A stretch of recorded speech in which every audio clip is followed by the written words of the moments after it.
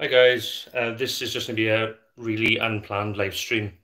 I'm setting up the fishing gear for tomorrow for a competition, so I thought I would give you guys an opportunity to engage and basically ask any questions that you want. Now, I've never done this before, so I don't really know what exactly it's going to look like, but if you've got any questions, just ask away basically.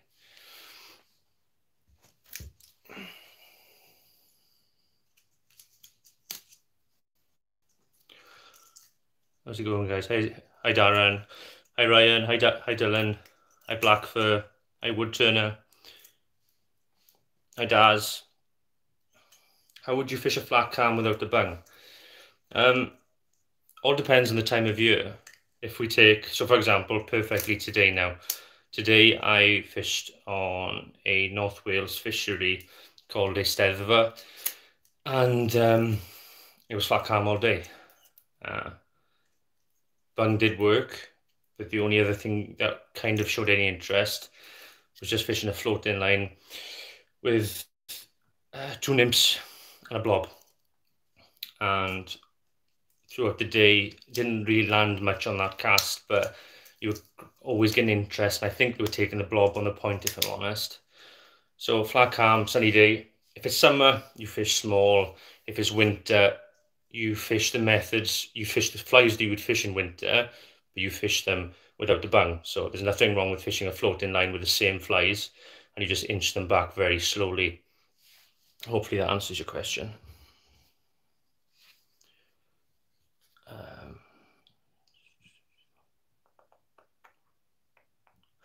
The comp is just a league comp up in Eisteddfa Fishery. It's run by Carl. So I thought I'd come up here, try something different for a change. What do I think about building a leader compared to straight through tippet? I think that tippet leaders are good if you need them.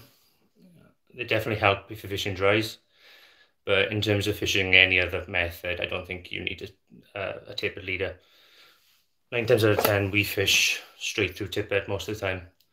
The only time I'll ever fish a tippet leader is if I'm fishing dries, because you need that kind of delicate presentation, really. Sorry, I have to keep on clicking this to see who's speaking. Flies I'm going to use tomorrow. It's hard at the moment because today wasn't great. We had 3 fish on all 3 different flies. So I think tonight I'm going to have a think about it and then try and work out in the morning based on whatever the conditions tell me. If it's bright and sunny, then you're going to fish slow. If we've got a wind, I might mix it up a little bit and fish something a bit faster, but we'll see. Cheers, Mark. What is the red fly line your dad uses? The red fly line. The only fly line we've got which has a bit of red in it is one of those new Sunray floating lines, and it's basically the overhang marker. We've only bought them like 2 weeks ago, so at the moment the jury is still out on them, but initially they are pretty good lines.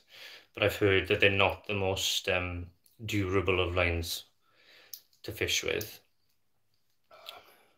Is it best to fish with 2 buzzers, nymphs with a blob being on the first drop or on the point? I fish the blob on the point, and it doesn't always work. It's just one of those things where, for example, today now, I haven't fished Eisteddfa much at all. This is only my 2nd time up here. And to try and cover off 2 methods at the same time, you fish nymphs to see if the fish will take a nymph. But then by putting a blob on the point as opposed to, say, a black buzzer, then you're covering off 2 methods. So if there are any fresh fish in the area, that blob will draw them in and take them on that, basically.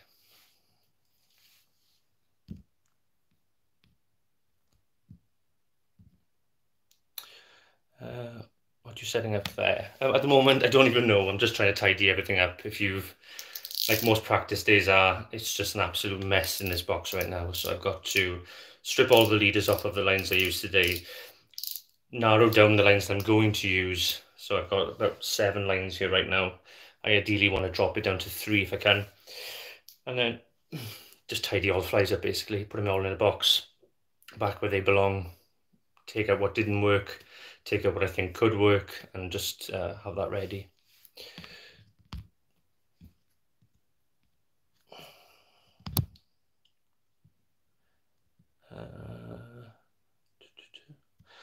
Reese, yeah, there's the plan to do a video soon. Hi Reese, just watched your video on bung fishing, went to my local water station and got 10 on a 12 bag. Nice one, James, good to hear. I fished it before. We fished it in Scotland 4 years ago. We had a day up there when we were doing the Kilkenny International. Great fishery. A lot of big fish in there.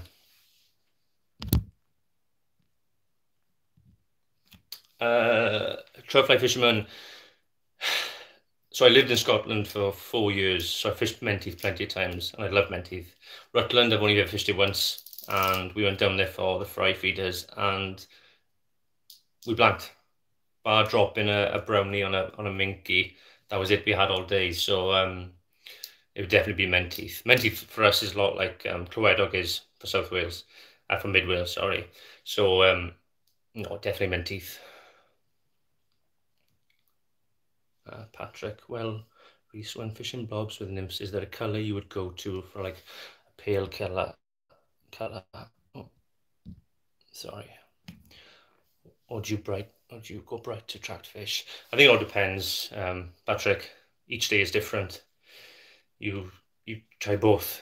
Whichever one sparks the most interest is the one that you fish with. You know, it goes back to what I've said in some of the other videos about your fish conditions.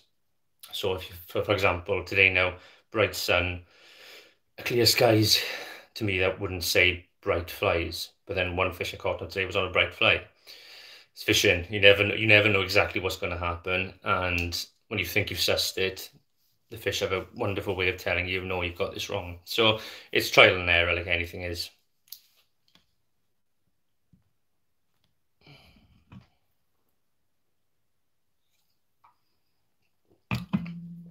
Have you ever thought of selling the idea of a fly fishing show on mainstream TV? I used to be an actor, so I'm a trained actor before. I now work in banking, so before that, that's what I used to do, was work acting. But there's people out there who do it better than I do. So you know, you've got Julian Lewis-Jones, you've got Robson Green. So I'll leave it to them. They're professionals. Have you ever tried palmad dancer? Have you ever tried a palmad damsel? It has worked well in all the still waters I go to, and I've caught some cracking trout on it. I've never heard of the palmad damsel. What is it?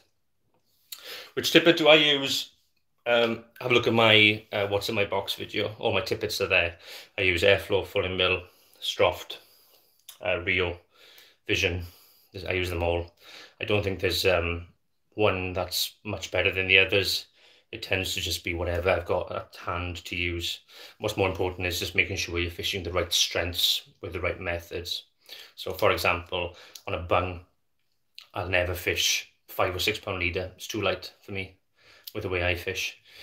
So it doesn't matter what brand of tippet I use with a bung, as long as it's 7 pound and above, whether it be 7, 8 or higher. That's all I care about. Have you ever tried a Rio Gold fly line, Reese? I think I'm going to buy one, the new Rio Gold Elite. My dad has one. So Jeremy's been using one for a while now, loves it. Can't speak highly of it, more highly of it. It's quite expensive, but you get what you pay for. Thanks, Lindsay. Thanks, Graham. Sorry, I'm not really used to this. Blackfoot, what are your top favorite? What are my top favorite 3 flies, and what's your favorite dry fly? Favorite dry fly, yellow owl. You can fish it in any lake across the UK at any time of year, and it will catch fish. All you got to do is fish the right size. If the fish aren't going to take it, but they're looking up, you just need to scale it down to smaller. That's all there is to it. Top 3 flies, very hard. Candy. I'm looking at the flies I've used today now, and what I've been using for the last month, which is my kind of worn box in front of me here.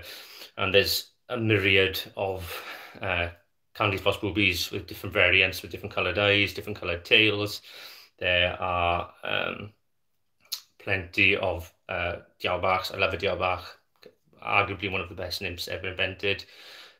I was going to do a nymph video for you guys on my favorite nymphs, but then I just realized it would be 5 Diaobach variants, so I wouldn't really make for a thoroughly entertaining video. And then third fly, it's got to be a blob. I mean, if it's static, if it's fast, it doesn't really matter. It's just a banging fly. It'll catch you a lot of fish if you know how to fish it properly.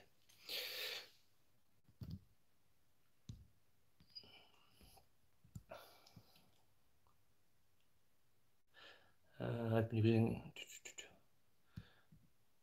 Hi Joseph, thanks Willie.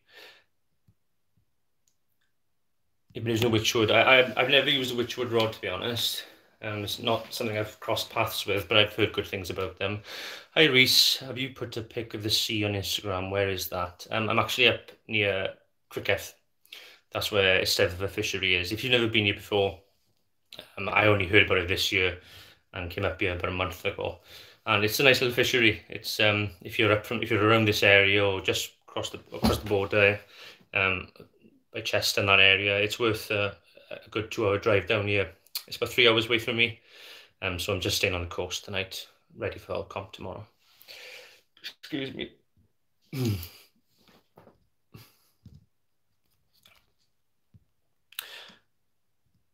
Oh, it's a damsel with a red game hackle instead of Fritz. Okay, so it's more of a subtle lure as opposed to one that's right in your face. What fly do you use in the early season? It depends on what water I'm on. That simple. If you fish somewhere like, I know you, Joseph, you fish Clywedog quite a lot. A spot on colour on Clywedog early on is a booby that's made of coral, Fritz, and a yellow sunburst tail. Put it on a day 3 or a day 5 or a day 7 as a blob or a booby, and you will catch a lot of fish on it. Smaller still waters, it really depends on the water. Some flies, a fly that works really well here in the Eisteddfod. So, for example, last month, 2 months ago now, 6 weeks ago now, when we were here, we had a really good day. We had about 50 fish, and it was one of those days where anybody could catch 50 fish. It wasn't just because it was us or anything like that, but a watch sit was a really popular fly that day. Now you take a watch sit anywhere else, to any other lakes that I fished, and I can't catch a fish on it. And that's a perfect example of where one fly on one fishery is the bee's knees, and then you take that to another fishery and it's useless.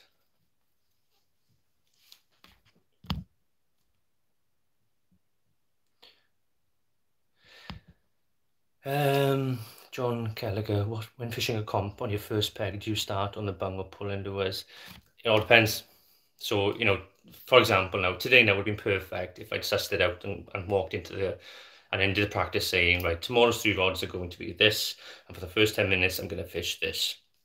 But the fact that I only caught 3 fish on 3 different flies doesn't help in any way, and 3 different methods as well, doesn't help in any way in telling you, right, that is why I'm going to fish that. So it'll be a lot of gut instinct in the morning. What are the conditions telling you? If it's telling you, if you're fishing in a howling wind and it's blowing right into your face, then casting is going to be a problem. So you want to make casting as easy for you as you can be. So you'll fish whatever method suits then. So if in that event, I'd go straight to the bung because I've only got to cast it 10 yards out and fishing close and then work my way out. It's very hard to chuck an unweighted fly 30 yards in a headwind when you haven't got a bead on it or something like that. Sounds daft, but it gets tough at Eisteddfod. Tomorrow, chuck a yellow fab on a dive 5 and slow figure of 8 back from peg 7 to 13. Thank you very much. Let me see what that was. It's gone there. Cheers, Adam. Thanks for that. We'll see. Thanks for the good luck. Thanks, Colin. Thanks, Josh. What's your best fishing memory to date? Oh, I don't even know, to be honest. The bass this year, the double figure bass I had this year was up there as one of the most exciting kind of 20 minutes fishing alone I've ever had. In terms of trout, the Kingeni was special. So we didn't win in Kingeni 4 years ago in the international, but fishing there are so many big fish in there. I think I landed a 17-pound brown in the competition, and I was amazed I'd done that. And then, but that wasn't the biggest fish caught there. So that just goes to show you how big the fish are in Kingeni. But I think most memories, most best times fishing is probably between with Jeremy. Like, we get on so well when we're fishing together that just being out with him is thoroughly enjoyable.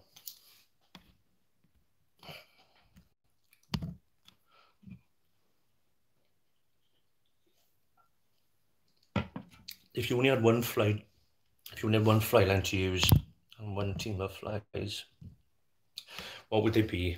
Oh, thanks, Starsky. Floating line, because the floating line is more versatile than any other line that there is. And what team of flies? So I can have three. Okay, it would be a diaobach on the top, buzzer in the middle, and a damsel on the point.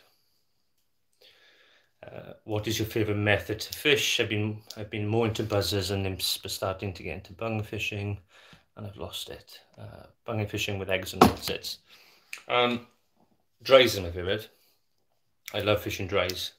And this year was a bit annoying because obviously we went into a lockdown in March, and our places like Garnfruit, dries is amazing from March through until about June when it gets too warm.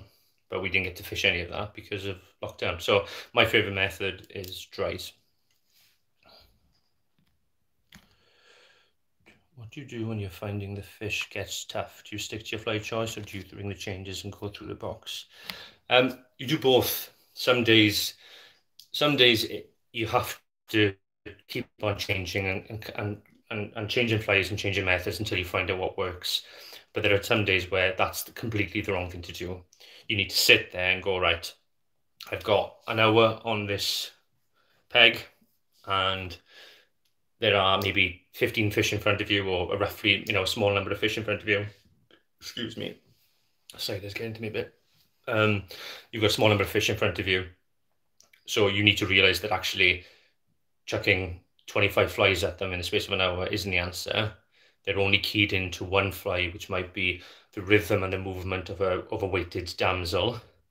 And you just need to sit there and go, right, I'll take a fish in the first 2 minutes, and then it's going to go quiet for 20 minutes, and then they're going to pick back up for maybe 5 minutes after that. And then you're only fishing for 2 fish off of that peg.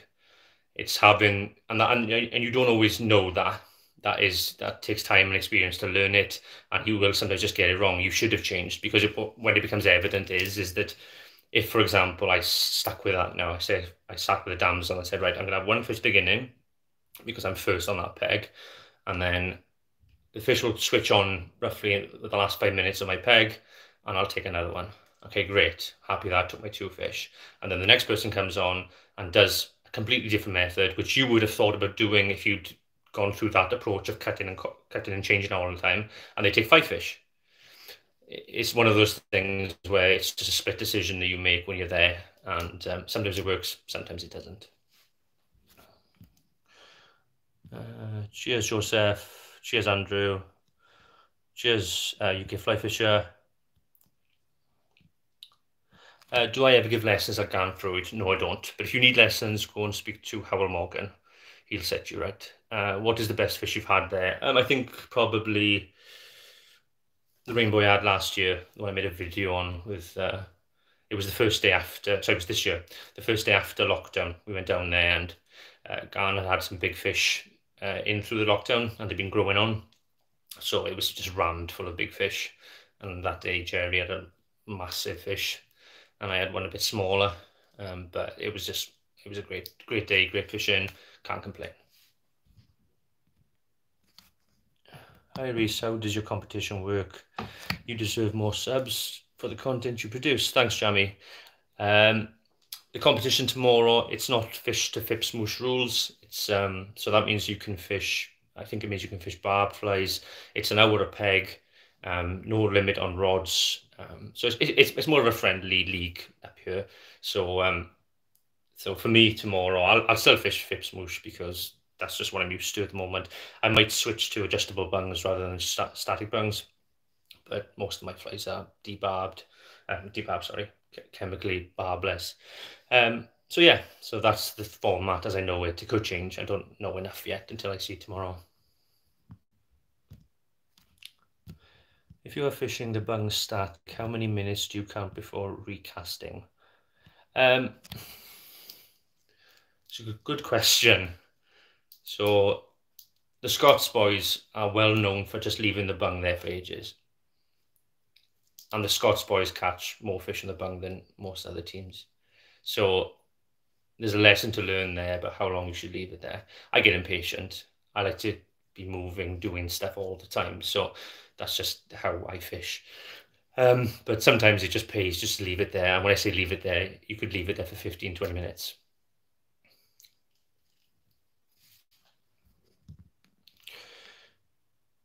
Do you ever get up to Scotland to fish much? If you do, where would you like to go? So I used to live in Scotland. I studied in Scotland in uni, and then I lived there for about 7 years. So I used to fish the Hayley weekly, fish Menteith, fish Howard. Where last I used to fish, and that was pretty much it really. I know you've got a lot of East Coast fisheries and Central Belt fisheries, but I used to fish Clyde a lot for grayling. But yeah, it was mainly that's why I kind of frequented my time when I was there.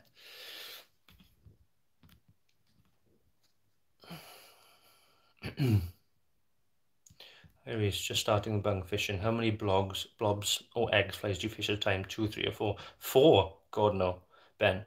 1 or 2, no more than that. Alan, hi Reese, how are you? Are you off out tomorrow? Yeah, competition tomorrow. So the plan is to try and tidy everything up and get everything focused for tomorrow. Good luck tomorrow, Reese. Love your content. Keep it up. Cheers, Adam. Have you ever fished Lake Menteith, Scotland? Yes, I have. I fished it. Well, I used to live in Scotland. As I said, it's 10th million times so far. I lived there up until 2015. So I used to fish it every couple of weeks, basically.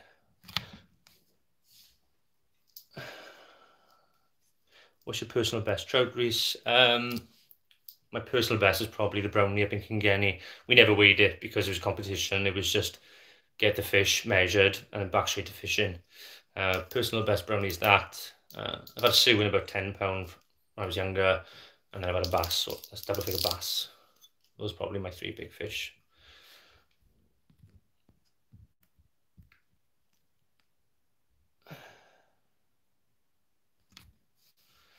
Peter, no, I don't use tapered leaders. The only time I use them is for if I'm ever fishing fries, and with that, I don't make my own.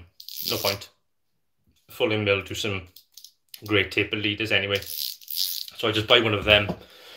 And when they come out of the pack, they're a bit stiff. So what you do is take out the pack, but don't unravel it. It'll come in a coil. Take a teacup, boil a kettle, put some water in the cup with a little bit of vinegar, and leave it in there. Leave it in there for about 10 minutes. What it'll do is it'll soften the leader slightly and make it a bit more supple. And then if you imagine that this is my leader, you probably can't see this. Let me take my fly line. So if you imagine that this is the fly line, this is your tapered leader, and this is the thick end, and this is the lightest end. What I tend to do is, if it's normally 9 foot long, I think they are, I normally cut the finest 3 foot off, because that finest 3 foot for stillwater trout is generally a bit too soft. It'll snap quite quickly. So I find that with, let's say for example, the 6 foot that's left, I'll attach that to a floating line. So that's the thick end here. And then on the end of that, I'll put a small little micro ring. And then I'll attach my own leader then, which is probably like 3 or 4 foot of stroft, and then the dry. And that's how I fish dries.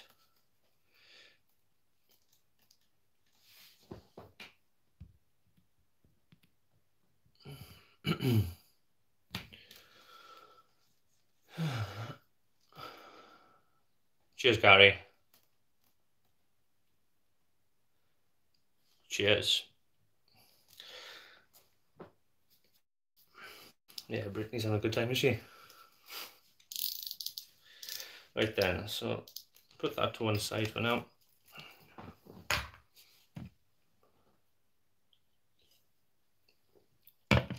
So I bought the, I got one of the Vision Stiller Maniacs. If you haven't used this rod before, try and get hold of one to use. They are great rods. I was quite surprised that it's ideal. It's an ideal rod to fish worms and lures on, But today I played around a bit with nymphs on it, and it's actually solid. It's quite stiff in the butt, and then it's quite soft in the top. But it's not too soft that you think, right, the only thing I'm going to be able to do with this is fish dries or nymphs. I'd be comfortable, I think, I haven't tried it yet, but I'd be comfortable chucking a die 7 on it. That's how strong I think the rod is. So,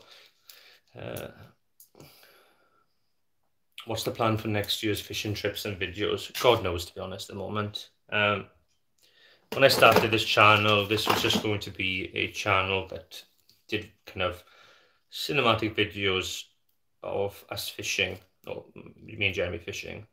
And I think what I've kind of realized over the last year, based on you guys, is that there's a lot more interest in how-tos, tutorials, talking about how we do things, why we do things, what you can do to improve yourself as an angler and stuff like that. So I think we're going to continue down that path. There will still be fishing videos. So, for example, we were up Tommorow a month ago, and we filmed Reese Fisher Jeremy 2. It's just we haven't had a chance yet I haven't had a chance to edit it yet. It's going to take a little while to edit. But yeah. Yeah, I got Jennifer, Brittany, yeah, now who else are we going to get? Hey buddy, what's the method to fish dialbachs and what's the method to fish dialbachs and hares floating line and retrieve? For me, it's as static as possible. Rarely do I move my nymphs. The only time I'll move them is roughly for example, if we're fishing here now, I've just cast a full line. First of all, thing you can do is leave the fly sink. So that's normally a count of about 20 seconds. And then you're just going to steady, slow retrieve. So the same way you fish buzzers, effectively.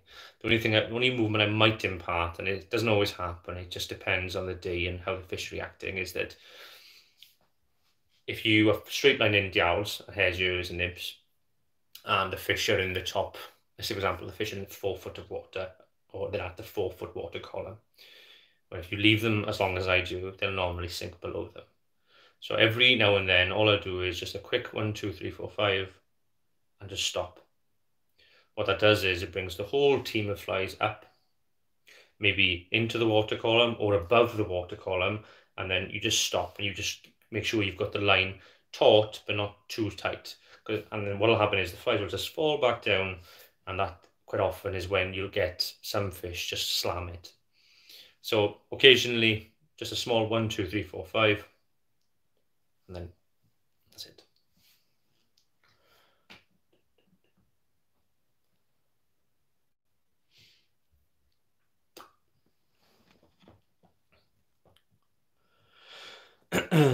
Is Viva Fly any good? Yeah. Will I be doing any videos of my buzzer partners? Yes, but not until March or April now, because like I could do a video on them now, but we're not going to be fishing buzzers that often right now, to be honest. It's more into winter now, so for me that means a lot more of the bigger, nastier stuff. And particularly at some of the fisheries I go to, buzzers aren't the primary food at this time of year. There's literally no food about for the fish. But I will do one, similar to how we did the nymphs. We'll do teams of buzzers, but it'll probably be March or February or April or something like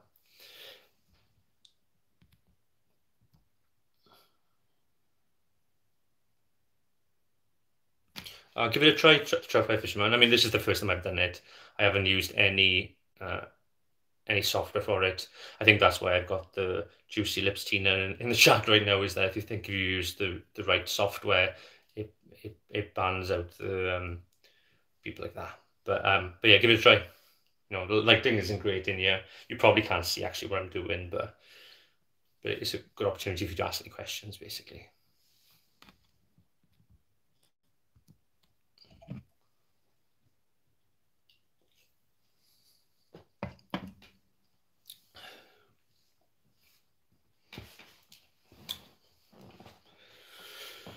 But,